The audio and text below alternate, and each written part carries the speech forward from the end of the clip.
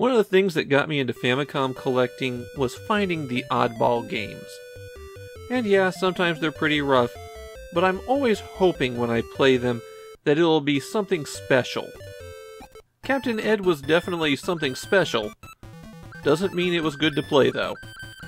First things first, this was supposed to be a Captain EO game. If you don't remember Captain EO, it was a short science fiction film directed by Francis Ford Coppola and starring Michael Jackson that was used as an attraction at Disney's Epcot Center. In it, Jackson played a freedom fighter / musical act that fought against an evil empire. During development, CBS Sony lost the license. But rather than scrap the game or change the theme, CBS Sony took advantage of the fact they were a music label, signed on a different act to support the game, and changed the logo a bit. The music group associated with Captain Ed is the super obscure Shofuk. They were a duo who wrote software for music synthesizers. And so they wrote all of the music for Captain Ed, and their one and only album was released the day after the game. The two of them would go on to be prolific composers for video games. And it turns out that their album has a bit of a cult following in Japan. I've seen one phrase come up over and over again to describe Captain Ed: avant-garde. This is a game that refuses to fit into any easy mold. It does a lot of weird things, tries to wrap them up in a creative presentation, and yet it plays so poorly. Captain Ed feels like the kind of game that you get out of a first-year game design course. It's like they started with grandiose ideas, scaled it down to an absolute bare bones, and then piled on every single idea that they had that they could fit in. The result is something that's not coherent at all as a game, and is just about totally unplayable. Captain Ed nominally is a shoot-'em-up. You fly around, hit the A button to shoot the main gun, and hit B to attack ground targets with your hammer. And there's where the trouble begins. That surface of randomly changing squares that you're flying over affects your ship's performance. Green squares are normal, you can fly over them without a problem. The yellow squares cause your fuel to drain away rapidly, while the red squares block your movement, and becoming trapped inside one or behind one causes you to lose a lot of fuel quickly. If you collect this smiley face, then you can see blue squares as well. You hit those with your hammer to reveal a pickup. Now, despite what I just said, the color changes with the squares are not random. Each stage has a distinct layout and rhythm to how they change. But good luck being able to spot that in this mess. All of the stages look almost identical too. They just changed the middle symbol in the panel. Another problem with Captain Ed is that since you have to be right on top of a panel to smash it, you'll really only see the pickups for a brief instant. Getting whatever comes out is nearly unavoidable. There are 6 things that you'll find in the blue tiles. Coins give you $100. The E symbol restores some of your ship's energy. And the image of your ship will increase your speed for a short time. The most useful power-up is the swirly thing. That makes you totally invulnerable, which comes with the ability to move through the red squares and collect even more items.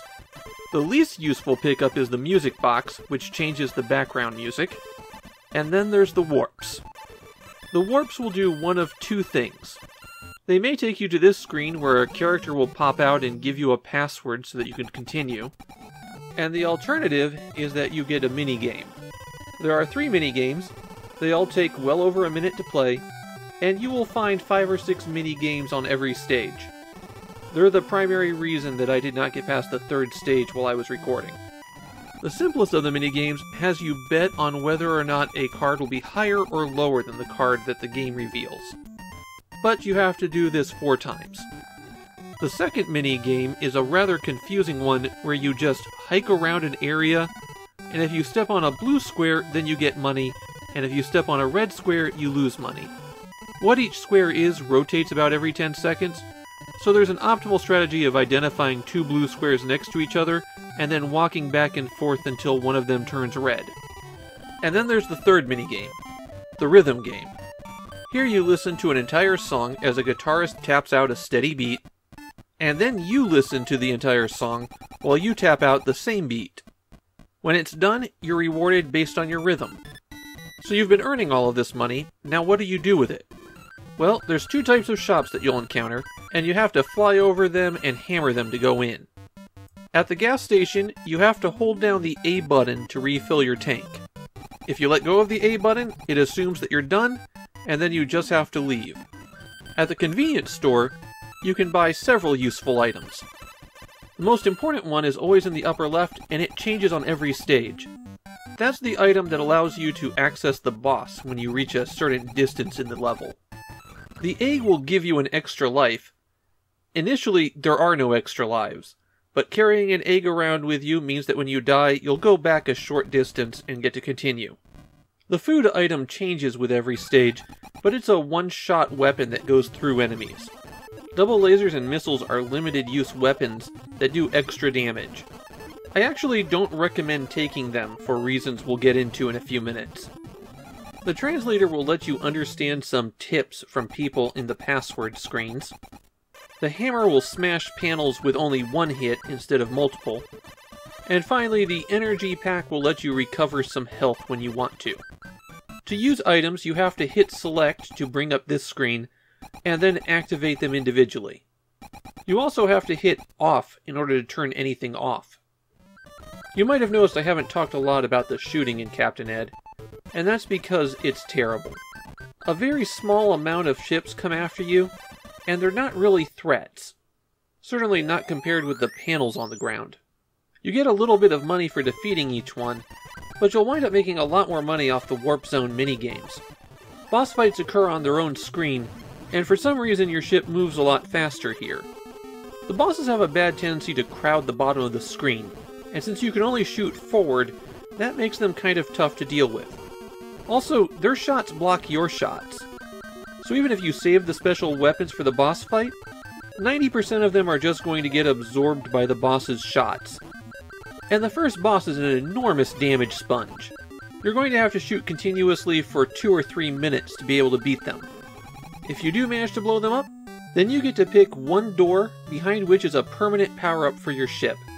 You also rescue one of your friends who is associated with the power-up that you got.